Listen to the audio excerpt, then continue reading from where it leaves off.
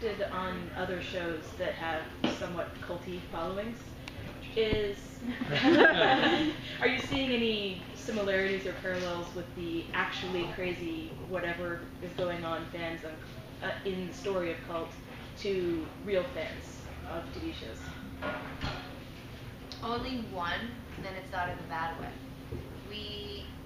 Whenever there's interaction with fans, the only similarity is that when they first see you, there's a double take, and that's the only similarity. Because everything else is kind of portrayed in a and I can't say that the fans that I've dealt with, I was afraid were gonna like stab me in the shower. That's probably good.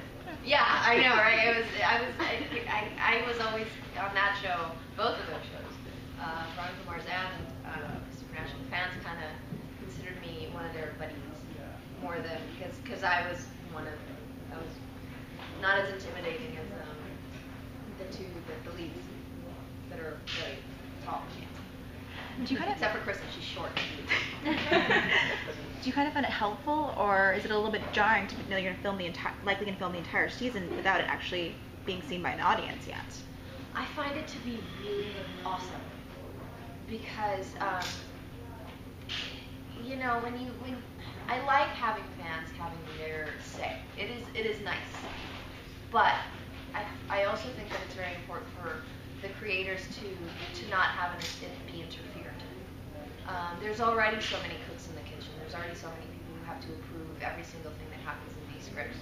And so to have the freedom, at least, of providing the fans with look at what we've created for you and just come along for the ride, I think that's better for everybody. The fans don't actually have to, they can have an opinion whether they would do it differently or not, but it just encourages the fans to just give in and just go with it.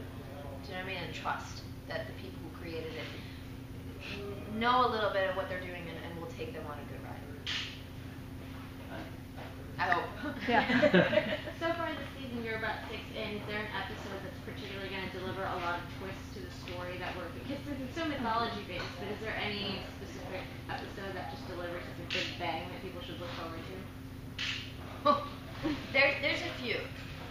There's a few episodes, not necessarily the entire episode, but there's bits and pieces that are little plot twisters. Although this particular episode that you're seeing, I personally really like, because just because of the nature of it and the way that it's put together and what it allows us to explore one of the characters and everything. I think it's just a really good episode for the Sky character and for her relationship with the Jack character. And so I like the way things are shot, and I like when things are shot kind of weird and things don't always make sense. I like that. This episode has a lot of this. So this is the show for you. Things. I don't always like it when things make sense right away.